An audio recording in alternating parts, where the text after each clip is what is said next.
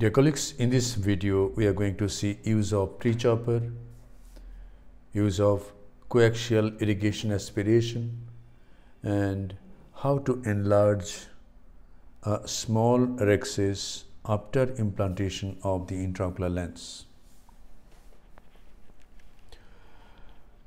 In this case, the main incision has been made by this time. The antechamber has been filled up with visco. Now this is a side port on the left side of the main incision, about 90 degrees away,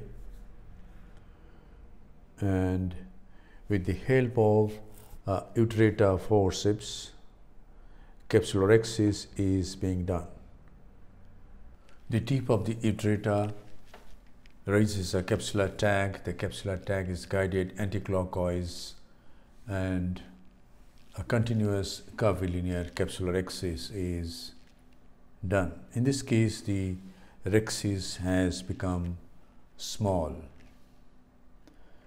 However, I didn't want to enlarge the rhexis at this time. Let me see if I can Prechop the nucleus with this very small rhexis. So here goes my Prechopper, Mohanta's Prechopper. It is embedded in the substance of the nucleus.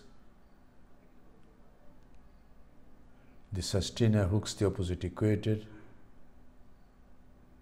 and the nucleus is chopped into 3 pieces. Visco again. Now the Phaco needle is introduced with its bevel down. Some superficial cortical lens matter is removed, and then one free nuclear fragment is emulsified. Then the other free nuclear fragment. These 2 fragments are from one of the heminuclei. And now we come to the other heminucleus, pierce it at the middle, and the sustainer divides it into 2 pieces.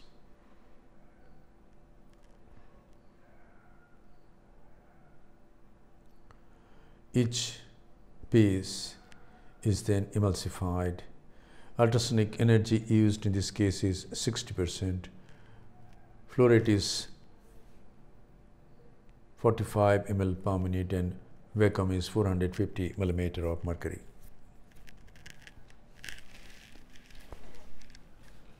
This is the last epinuclear shell. Once this is removed, we are done with the nucleus management. You can see some cortex and a small epinuclear piece. The epinuclear piece comes out by visco expression.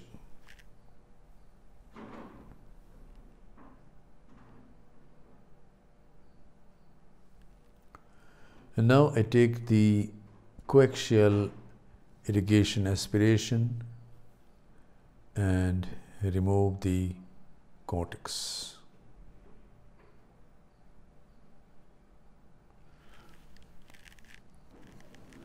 And now the posterior capsule is polished by the irrigating probe. The irrigating jet of fluid is swept over the posterior capsule, and the posterior capsule becomes very clean.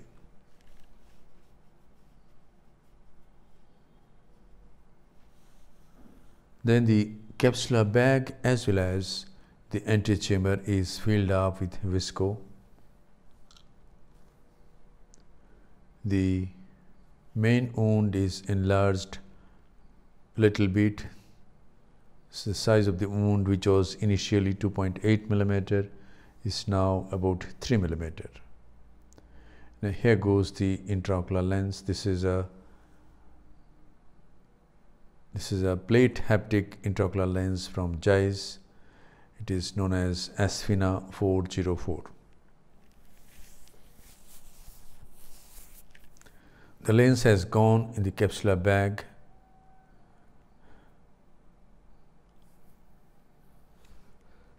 The lens has been dialed and oriented in such a way that I can go behind the lens. And before cleaning the visco out, I want to enlarge the Rhexis because it has become really small. Size of the Rhexis has become about 4.2 millimeter to 5 or 4.5 millimeter. I want to enlarge it a bit. So I make a nick at around 2 o'clock and go clockwise and enlarge it. Still some more enlargement is to be done. So I hold the capsular tag and enlarge it. Even after this enlargement, the optic is being covered by the Rhexis all around. Now I go behind the lens and irrigate so that all the visco from the capsular bag comes out. Then I irrigate the anterior chamber. And finally, I come out and use the irrigation aspiration cannulae for more thorough cleaning.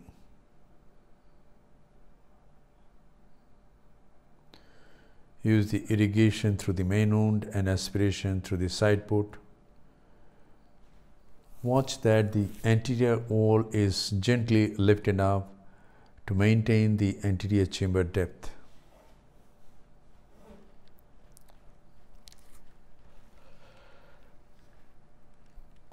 This is Moxie. The side port is closed by corneal stromal hydration.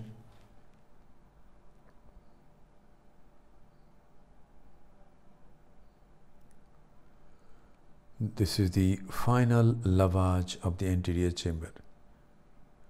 At this time, a gentle stream of fluid is directed towards the corneal endothelium, and whatever visco sticks to the corneal endothelium comes out.